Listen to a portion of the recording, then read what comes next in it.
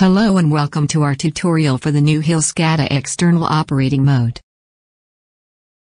The HIL SCADA and Typhoon HIL API tools are critical parts of the Typhoon HIL testing solution, designed to make it simple for you to visualize, interact, and report on the performance of your model simulation in various test conditions. However, prior to the 2021.4 release, there has been limited support outside the HIL SCADA environment for monitoring and interacting with your simulation during model runtime. This gap was particularly noticeable when developing test scripts for long-running test cases. In these cases, having a means of monitoring simulation performance from your scripting environment early in the test run could prevent a lot of lost time waiting for failed tests to finish. The new HIL SCADA External Mode is designed for just these situations. Using this mode, you can connect to a model run by any external program or tool which utilizes HIL API, such as an external testing framework. After connecting HIL SCADA External Mode to a model loaded to a HIL device, we can read the signals and modify model inputs on the fly directly from HIL SCADA itself. To demonstrate this feature, we will use an already made Python test script using the Typhoon API client libraries. At the beginning of the test, we import all required Python packages, including Typhoon API, PyTest package, and packages used for logging and managing paths. Below that we have defined all the relevant directories and model files that will be used later in the setup function. The first defined function in the script, called setup, is used for preparing the model for other testing functions. In this function, we load the schematic file, compile it, and then load it to a HIL device. After that, we get a console prompt to start HIL SCADA External Mode and press Enter.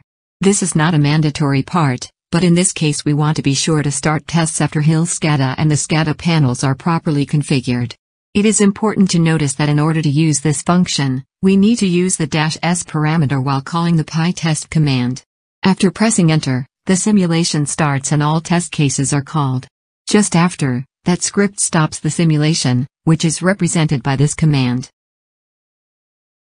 Next part defines the testing functions. We will apply 4 test cases: reference speed test, low voltage ride-through pulse test, load pulse test, and reference speed pulse test.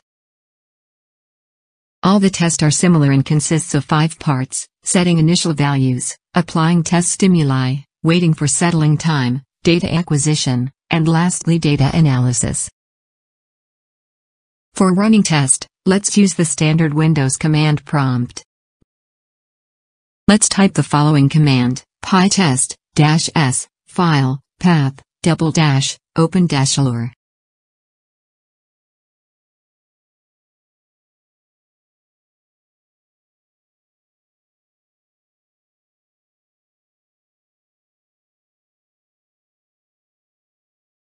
In the live test log we can see that PyTest has collected 4 test items.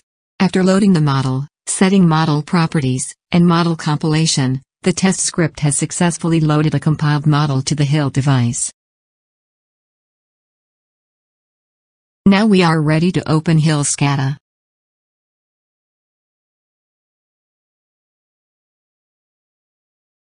Let's click on the Connect to External Model button, located in the top left corner of the screen.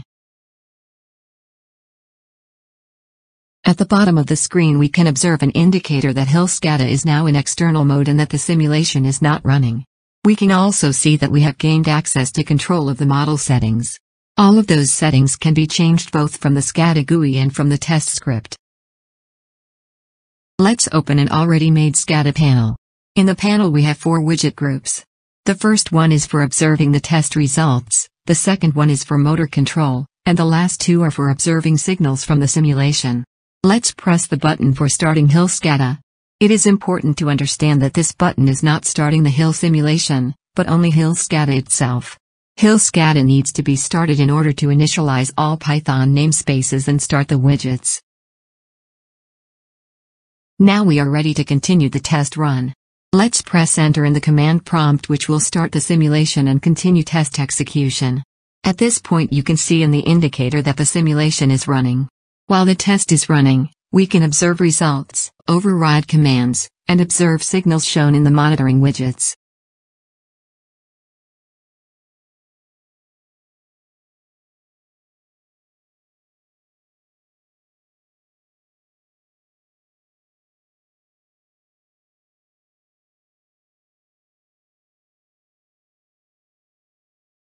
As you can see, 3 out of 4 test cases have passed. After the test script stops the simulation, HIL SCADA stops automatically. Now we can keep SCADA in external mode, or disconnect it and continue to use in a standard way. Of course, you can continue to explore all the results in the HIL report as usual. This is all for this demonstration. We hope that this feature will help you save time in your work. If you have any additional questions or topics that you would like us to cover, please don't hesitate to contact us. Thank you for watching.